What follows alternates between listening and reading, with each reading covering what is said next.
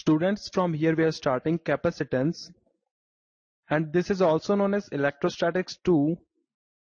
What is a capacitor? Let us understand this first of all. Capacitor is a device that stores charge and potential energy. A device which stores the charge, and obviously potential energy will also be there, because if charges are there then their potential energy is also there. So capacitance is the measurement of that capacitor of its capacity to store the charge, and this we see in somewhat this way.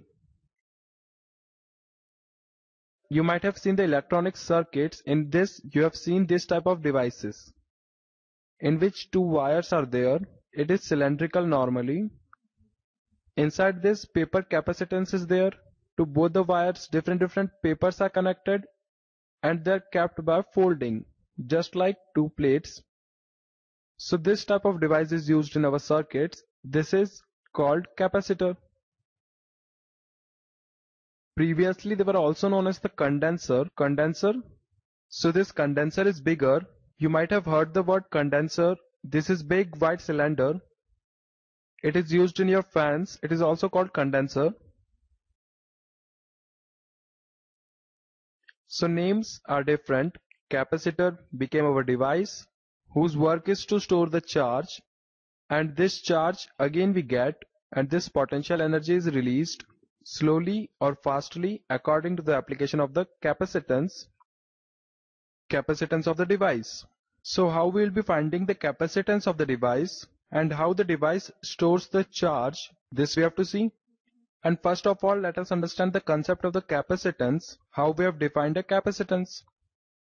So come, let us see the capacitance for an isolated conductor, how the capacitance is.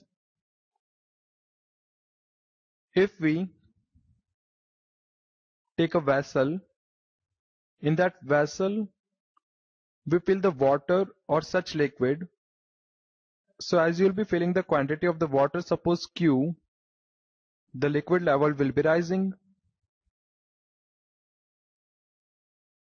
So capacity is this volume. If we talk about this whole volume, then it will be the whole capacity. But if we talk about the capacitance, then what capacitance will be?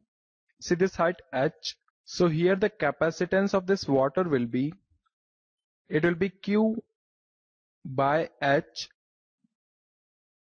You can see it very clearly. If h is less, for which h will be less? For a vessel whose surface area is more.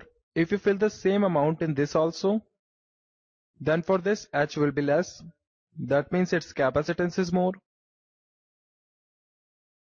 Its capacitance is more. Don't see its height. See, till less height it will be filled. So we will be defining the capacity. How much capacity is, so it will be the total volume. So in the ideal cases we see. So come, let us see forward.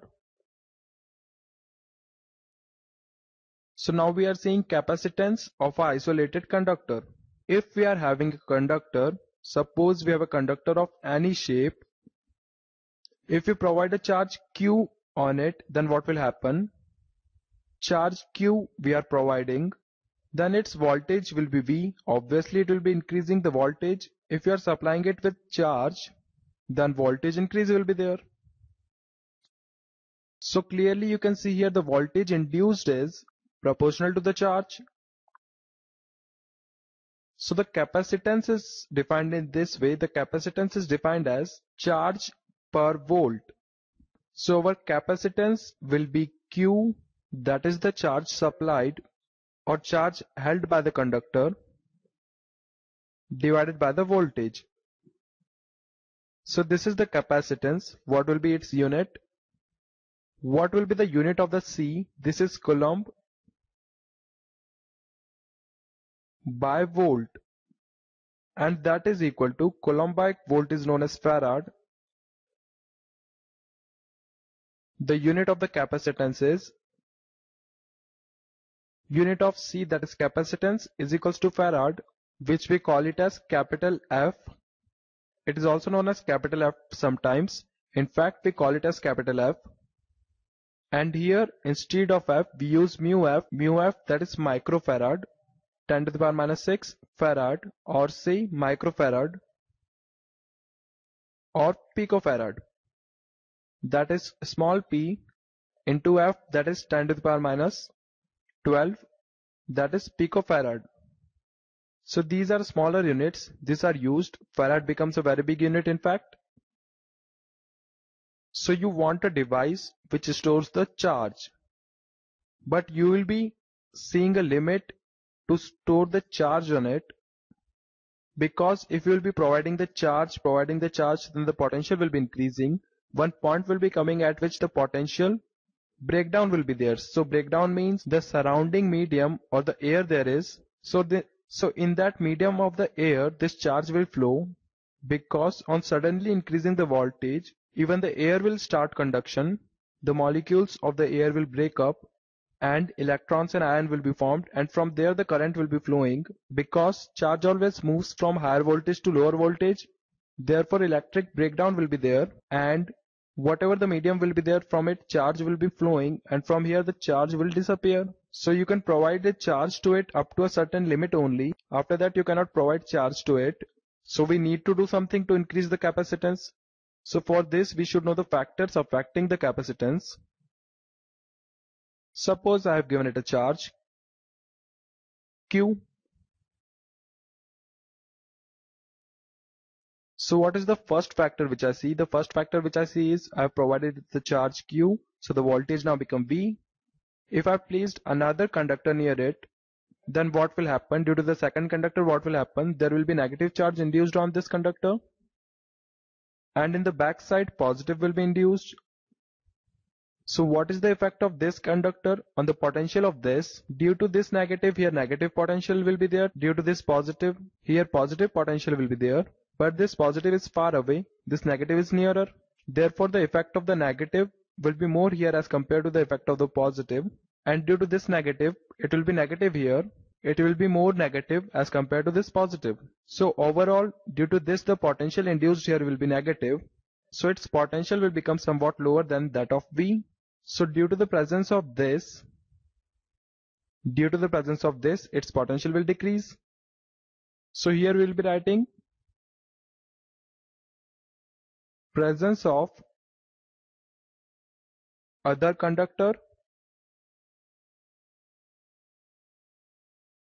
near to charged conductor. This is very simple. Second thing, if I have grounded it, then what will happen? Due to grounding, this positive will go in the ground, so there will be no charge left here. This charge will disappear, this charge will disappear, this charge will disappear.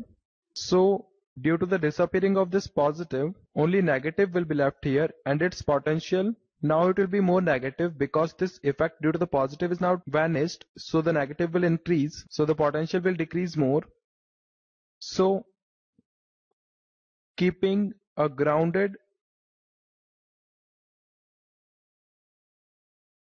conductor near to a charged conductor.